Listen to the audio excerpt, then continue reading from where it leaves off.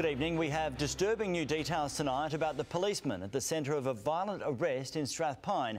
Queensland's Police Commissioner has launched an ethics investigation. But Katarina Carroll is standing by the officer's actions, admitting they were confronting but understandable. Heavy-handed or just an officer doing his job? He needs to stop. What is he doing? Oi! You can't do that! A crash in Strathpine turning violent when a lone policeman was called. Oh, the cop has gotten in the car. Oh! I'm videoing this. The guy was drunk and he pulled out a wine bottle from his car and threw it at the cop. And then the cop was just throwing punches at him. And then fired a taser. Oh! I found it very confronting. It was volatile.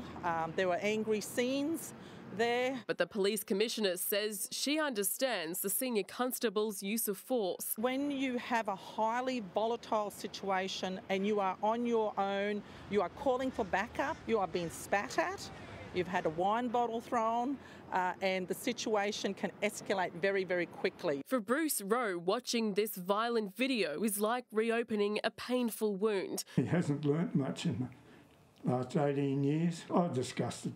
Rowe says the same officer punched him in 2006. It's surprising to me that this fellow's still doing the same thing.